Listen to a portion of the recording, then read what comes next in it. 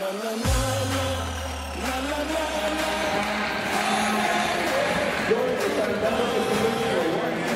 well everybody knows they're seniors. Okay. So you are seniors, so what is the date of your wedding? August 31st, 2013. We just completed our save the dates. They'll be coming out to everybody. So. Bullet's wedding? I don't know, he's too good to give me an invite. Not quite sure yet. Actually, they haven't gone out yet. No, he was telling me about yesterday. They finally got their cards all ready to go, so he's pretty excited about that. Next question.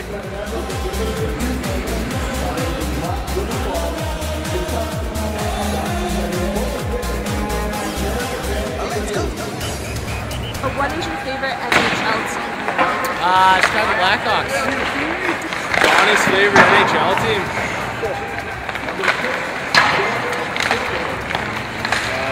Colorado?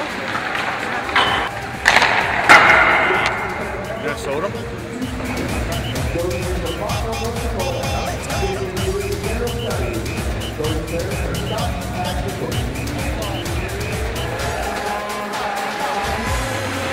How many siblings do you have, and what are their names? I have two brothers. The middle one is Levi, and the youngest one is Ethan. I'm going to go with 3, but I have no idea what their names are. I have no idea what their names are, but I know he's got a brother and floating around Botno somewhere. Maybe a couple brothers. I would hope he doesn't have a sister. I feel pretty bad for him.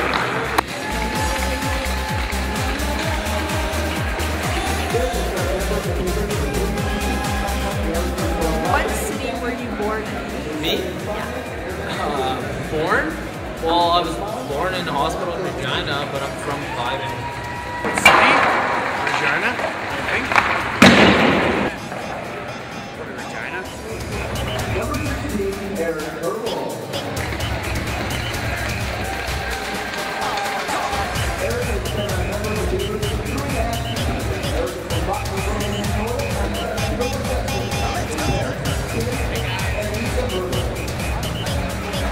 How many dogs do you have, and what are their names? My parents have one dog, his name's Easton. Beats me, I didn't even know he had dogs. Both Easton.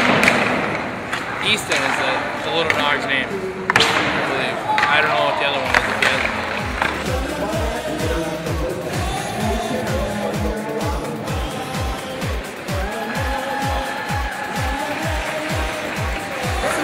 How well they know they're seniors. What is your favorite movie? My favorite movie? Probably say Transformers, any of them.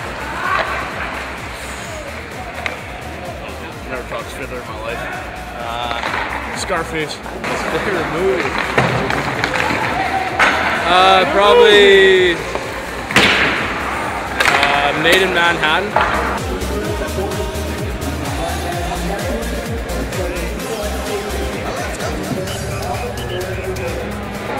Favorite book? My favorite book, well, I've really been into the 50 Shades of Grey lately. That's been my big one right now. I've just been reading tons of those, so that's my book choice.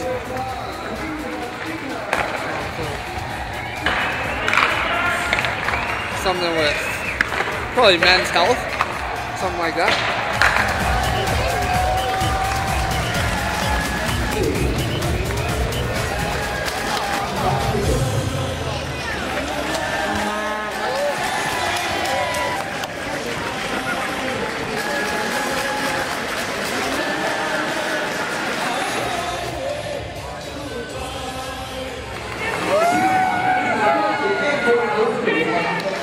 The seniors finished out their last home game on a high note with a 4-2 victory over Arizona State. Junior Cam Magoo netted a goal 5 minutes into the game off a counterattack play with the assist coming from freshman Brett Nesper and senior Eric Ergel. Arizona's Stephen Collins got the equalizer goal for the Sun Devils with just under 10 minutes left in the period. Before the first period was over, however, senior Jordan Willard put the Beavers up by 1 with the assist from senior Dan Lamb and freshman Brody Hagar. Ergel added to the Beavers' lead on a power play with almost 14 minutes left in the second. Magoo and freshman Dallas Drysdale were credited with the assists. Nesper got a goal of his own to start the third period with junior Kyle Stevens with the assist. FaZe Khan netted a goal for the Sun Devils late in the third, but the Beavers maintained the lead to finish out the game.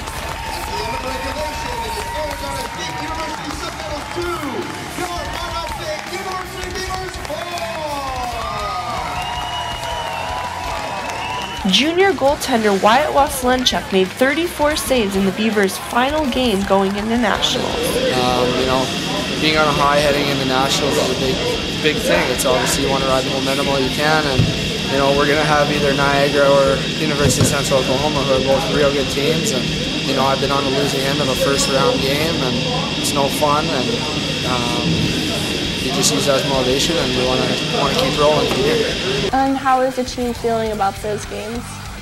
It's the national tournament. It's one of those things where everybody comes to play. Every team is really good. They're there for a reason, and it's one of those things where every guys got to get up, get together, and everybody's pretty excited, and we're ready to go, and we're just kind of itching to get on the bus and drive there. Minot State men's club hockey team is riding a 15-game winning streak going into the Division I national tournament. A student-run business supports their efforts. Jamie Council has more on the story. The Minot State men's hockey team is on a mission. They're on the road to Chicago in the third seed for the 2013 ACHA National Tournament with their sights set on their first ever national title. I think we're ready to go. The confidence in this group and the leadership in our locker room, I think the guys are going to be ready to go for Nationals. But before they left to Nationals, the Beaver Hockey Club team and a mission of a different sort joined forces. The Beaver Brew Cafe is a student-run business that not very many people know about. It was part of the entrepreneurship club at Minot State. A lot of business majors and students from all different majors, they come and we make a lot of decisions on how to run the club. We built it right from the ground up. A meet and greet took place at the Beaver Brew Cafe for fans to give their final farewell to the boys. It's kind of a fan support thing. We had a bunch of young kids come out and we signed some autographs and stuff. It's really important for the fans to just kind of get to know the guys a little bit better. It kind of makes them feel like they're more involved, and they're really involved as just as fans, but it kind of lets them be more of a family. Jamin Heller is part of the Entrepreneurship Club as well as a marketing intern for the hockey team, so it's a great opportunity and an easy connection to dual promote the two clubs.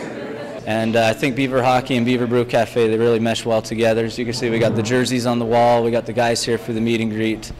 And why not? It's a great, two great organizations, and we're trying to build the presence for both of them. So. The Beaver Brew Cafe has free Wi-Fi, a big TV, and a nice atmosphere. The Beavers' first game in their quest for a national title is Saturday, March 2nd at 11:30 a.m. Reporting for Minot State, I'm Jamie Council. Catch the game live in the Beaver Brew Cafe as well in the Beaver Dam on campus. Again, this game is this Saturday at 11:30 a.m. And sophomore Mitch Peak had this episode's slow motion play of the week. Thank you for watching this episode of the Beaver Hockey Wire. For all your news and updates on the Beaver Hockey Club, both on and off the ice. This is Jamie Council signing off.